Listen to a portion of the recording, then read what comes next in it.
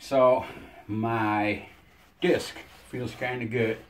I'm gonna cut it into a soga. First thing I need to do is I marked the center of my disc, and I'm gonna punch a hole in it.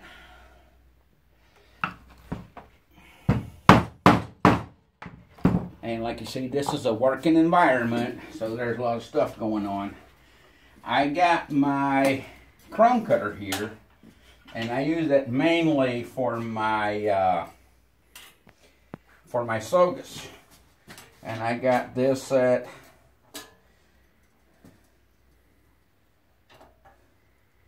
it's about a little over 7 millimeters, so that'd be a little over a quarter. That means I can get easily two 1/8 strings out of it, and I can get three 3/32, which is the size of string I mainly use for like reins or the body of a quirt or head stall or whatever. I put my blade in here. This is the handiest piece of equipment here, with that little spring-loaded stuff that keeps your disc lined up there. I put the guide rod in that little hole I made. I lift this up. I put it back there. Put on the glasses. And then I slowly want to get into my disc. And I mean slowly, because it will help me out later in the process to get a more even cut on everything. Now the first time I'm coming around, this might bulge up a little bit, but that will kind of settle out later. And now I can start pulling.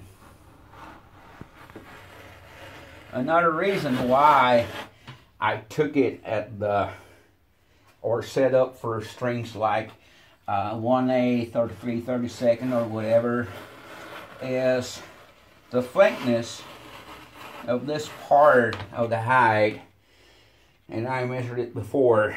It's about 1.4 to 1.6 millimeters. So I don't want to go bigger, like for a big 12 plate 3/4 inch Bozal, because that string is not thick enough out of this disc. And I got some head stalls to braid anyway. And now it's kind of leveling out here. Now all I need to do is just keep pulling. And this will give me a great soga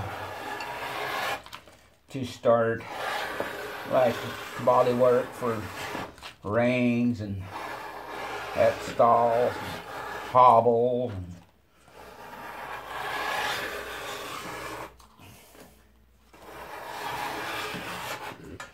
But it's amazing how quick this chrome cutter, like the first year we ever did the gathering was at Clint Heverty's shop, and it was snowing. It was on a Sunday in November. It was snowing in Texas. State is shut down, and Brandon Anthony was there, Pete May was there, Len Yule was there, Brent Callahan was there, Clint and me, and I don't think I'm forgetting anybody. And we were just talking, and I found a little video clip of something similar like this, or at least the same principle. And we talked about it and brainstormed about it.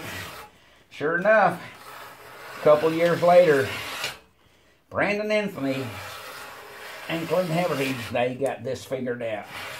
And this chrome cutter works like magic.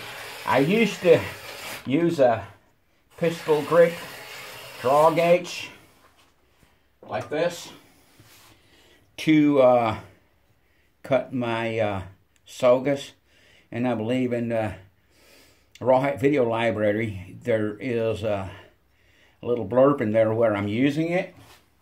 But this gives you so much more control, and it looks so much nicer and so much faster. And by the end of it, you got all these lovely coasters in rawhide. So, if this is going to be body string, I don't stretch my button strings, but I do stretch my body string. And so now, and this is a little on the thin side, but if it's a little on the thicker side, I am going to soak it anywhere from 6 hours to overnight, so that soga is completely saturated, and then I am going to stretch the soga.